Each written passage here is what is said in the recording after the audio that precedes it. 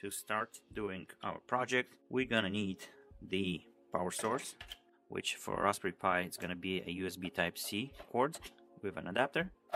The Raspberry Pi, this is a version 4 model B, and also we're gonna need a micro SD, at least 4 gigabytes, mine is 8, an adapter, and a card reader so I can connect it to my Mac. But you can have Mac or Windows, it doesn't matter. So let's go and switch to our screen. So we're right now connected to our computer, and we have connected the card right here. Next thing would be to go to Raspberry Pi website. So it's going to be raspberrypi.org, and go to software right here. So now we're in software.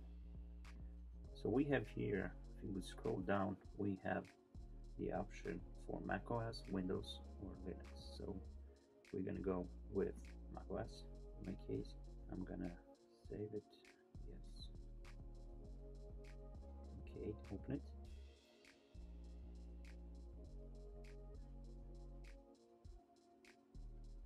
Now we're gonna install it. I have it already, but that's fine.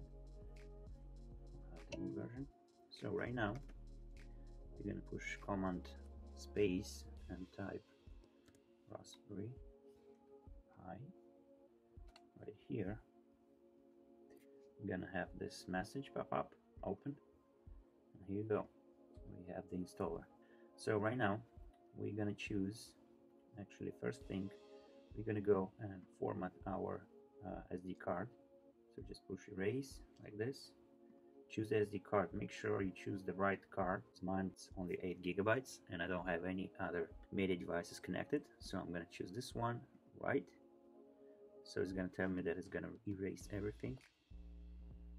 So I'll give it our moments for it to format it. So you can see right now it's done. Next thing, we're gonna go up and choose Raspberry Pi OS, the 32-bit version. Again, choose the media storage. It's our SD card right here. You can see it here, SD card, and push right. It's gonna tell you again that it's gonna erase everything. Yes, and it's gonna ask for your password. And now it's gonna take like probably 5-10 minutes to install it, all depending on your machine, and also it's going to depend on your internet service provider speed. The image, the operating system of weights around, I think 1.5 gigabytes or something like that. So just make sure you have a good internet connection. So I'm gonna forward this video so you don't have to wait with me all this time, and come back when it's done.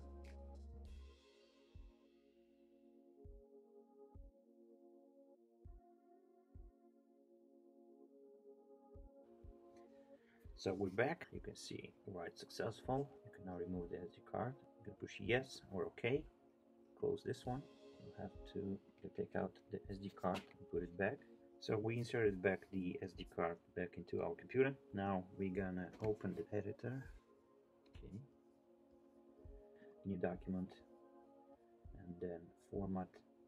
Don't write anything in the document, just make a plain text, and close it and save it as SH, just like this.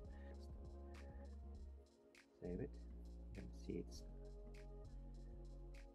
SSH, but we're gonna click right and come over here and delete the TXT extension and just leave it like SSH. Remove. Yep. So right now it's a empty file, and drop it inside. So next step, take the SD card out and put it in your Raspberry Pi. So now we connected the Raspberry Pi to the back of the router, and now we're gonna log in our router. I know my IP address, but you should check your IP address on the back of the router, and there should be a password and a username. So in my case, I'm going to go to 192.168.1, log in, and here I am. I'm in my router, and I'm gonna go to wired clients, because so this is it. So my Raspberry Pi address is 192.168.0.102. So this is the local IP address. Next thing, I'm gonna open terminal by pushing command space and put terminal, and we're gonna go and connect to the Raspberry Pi by putting SSH pi at 192.168.0.102. Enter. Yes. Password is Raspberry, RASPBERRY. Nothing is gonna show up here, but it's actually typing. So enter. So right now we are in our Raspberry. You can see it right here, logged in as Pi, and this is Raspberry. Now you're gonna type sudo, then rasp.config, and now you have connected to the Raspberry configuration, and we're gonna go to interface option and activate the VNC, the P3. Would like to enable the server? Yes. VNC server enabled. Okay. So you also want to connect it to your Wi-Fi. If you want your Raspberry Pi to be wireless, then you can go here to S1, choose US, or in my case United States. Wireless LAN country set US. Okay. And then the name of your Wi-Fi, make sure it's correct.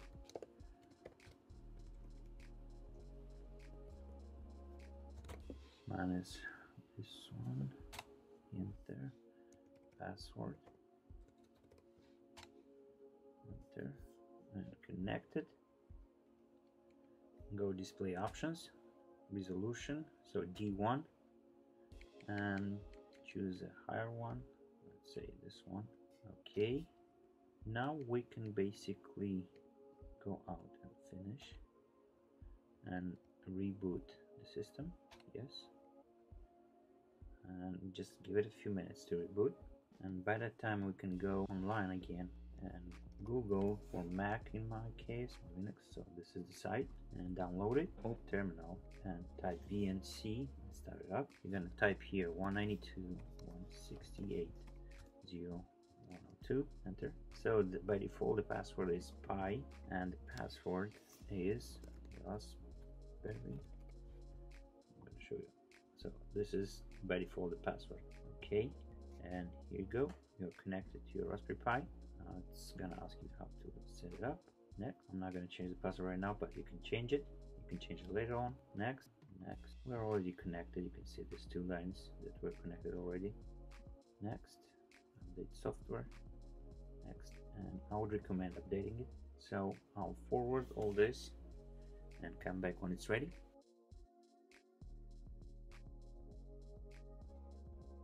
Took about 10 minutes or so to update, so the system is up to date. I'm not gonna restart right now, later. First we have to give our Raspberry Pi a static IP address, so when we restart we have same IP address. If you want to use it for some apps, like in our case I want to use it with cups. To make it easier, we're gonna open two terminals, and one we're gonna put sudo nano space etc at dhcpcd.com,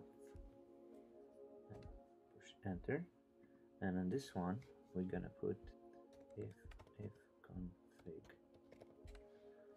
Okay, so we did this one, so we know our IP address. So you can see here internet, it's 12.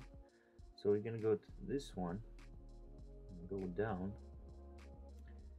and you can see at the end we have this example. So we're gonna delete this right here, this one too, make the change here, and change it to your IP address. So it's 192.168.0.1.0.2. We're not gonna use IP6. Now we're gonna use the static router. So my router is at this address 192.168.0.1. You can see by going right here, this is my router address. So that's good. Static domain name, it's gonna be the same as the router right here. We're not gonna use all that stuff.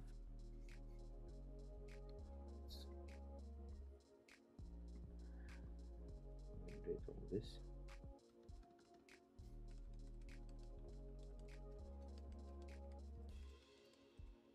Just like that. So we're gonna put interface VLAN 0, like here. Right here, VLAN 0, and the IP address is going to be 101. So we're going to copy this one, static IP address, static IP address is 192.168.0.1.1/24. Static router is 192.168.0.1. Oops.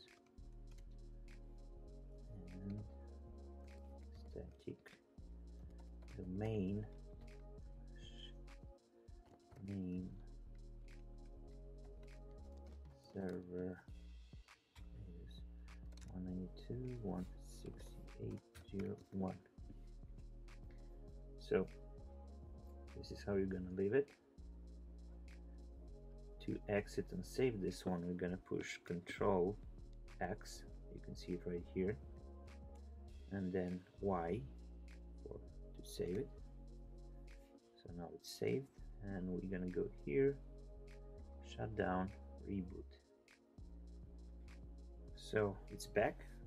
Now we're gonna go to terminal and make sure we set it up correctly. So if config, and make sure it's the same IP address. So 102 for Ethernet and it's 192.1.1. So everything's right. So that's it, guys.